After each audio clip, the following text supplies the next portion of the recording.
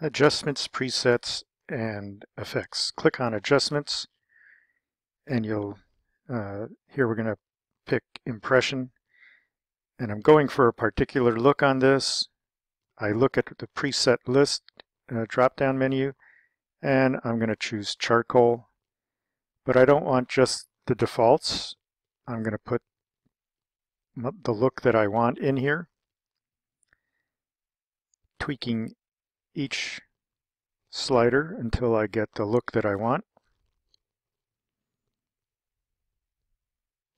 Put some color back in, jazz up the lighting a bit,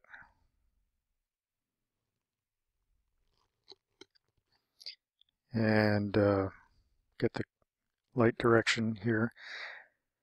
And so once I get everything that I want, like this white vignette in here, I might want to be able to apply this to multiple images repeatedly without having to adjust all these sliders again, knowing that I'm going for about the same look on each of the vehicles or whatever your subject is. If you have a look, wedding photography is a good example. If you want to have that, or you're making postcards with a particular look and vignette, this is a way to do that.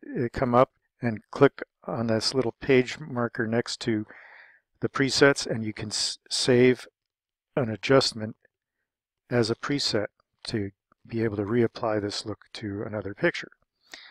But what we're going to do, and here you can see I'm cycling through different presets, being able to prove that I saved that preset. But I'm going to add another effect, and here we'll put some white edges in because I want a much stronger vignette edge. And I'm going to put it on all four sides. And I'll save this as a preset when I'm done as well, so that if I ever want a four-sided edge exposure again, when I go into edge exposure and drop down my preset menu, I'll be able to find my four-sided white edges and click that and get it instantly instead of having to go through all this. So here I go, click on the page and call it four-sided white edges. Click OK. Now I have two adjustments that are called, have their own preset, but I have combined them, and I don't want to have to do that repeatedly. So I drop down here, and this little icon allows me to save the combination of adjustment presets as an effect. So I'm going to call this one Antique